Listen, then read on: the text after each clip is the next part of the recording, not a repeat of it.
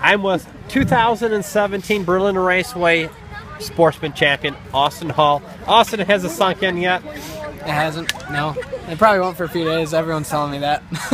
Austin, you came in with a pretty comfortable lead, but you weren't playing conservative tonight. You want a heat, you want a feature, you want it in style. What does that feel like to be able to go out like that, not only win a championship, but to do it up like you did? That feels good.